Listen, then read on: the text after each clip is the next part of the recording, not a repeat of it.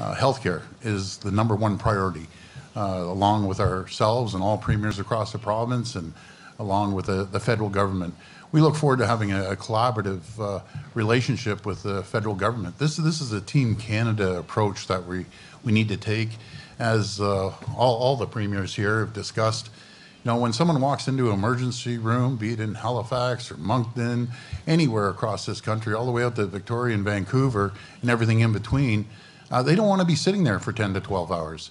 The backlog surgeries, they don't want to be waiting forever for a backlog surgery. We're working collaboratively together. We're going to come up with a strong solution that works for everyone in Canada. But again, we can't do it alone. We don't have to reinvent the wheel, but what we do have to know is that our wheel needs to be reinvented. So if you got a process that works, great, let's emulate that across the country.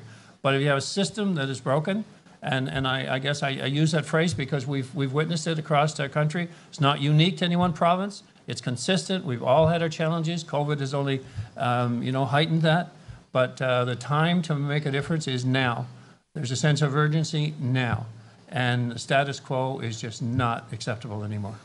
More and more people are understanding that we have to do things a little differently.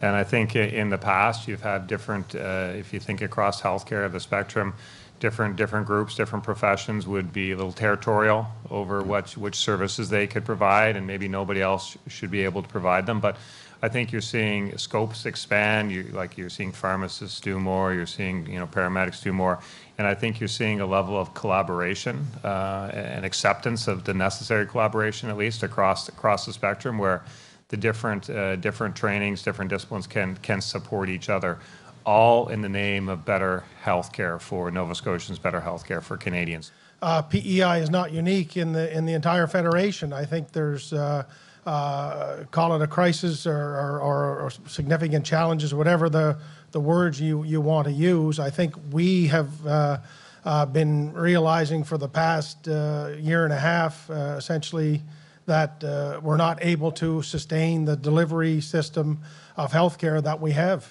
in the province.